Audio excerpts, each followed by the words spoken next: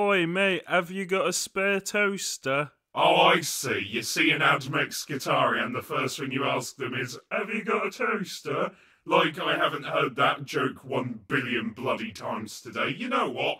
I'm done. I'm fed up with the toaster jokes because guess what? We don't bugger toasters. None of us has looked at a toaster and gone, "Core blimey, let me slide my massive hairy Hovis loaf into the slot."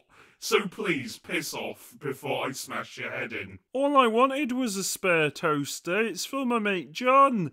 He'd just come back from the front lines and I wanted to make him some jam toast.